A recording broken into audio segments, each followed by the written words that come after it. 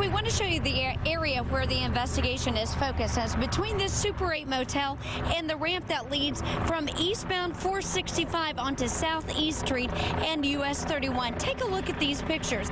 Now, just after 7:30 this morning is when Metro Police got that call. We're told that sources say it came in from an anonymous Crime Stoppers tip. Investigators tell us the person was very specific about the location. I actually talked to one of the officers that was among the two officers that went down into the wooded area and spotted the human remains after getting that call. He told me it was about 75 feet down the ramp and an embankment. At this point, there is no word on the cause of death or identity of the person found.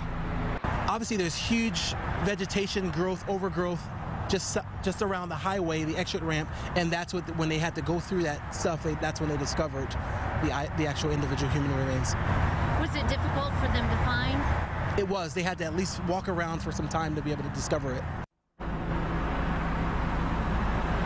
Now, investigators say this wooded area is a place known where homeless people sometimes live. We asked if they found any evidence of that, and according to Metro Police, said they did not find a homeless camp near the remains. Now they will rely on the coroner's office working with those homicide detectives and forensic experts to shed more light on exactly what happened to this person. As we get updates throughout the day, we will keep you posted on the RTV6 mobile app.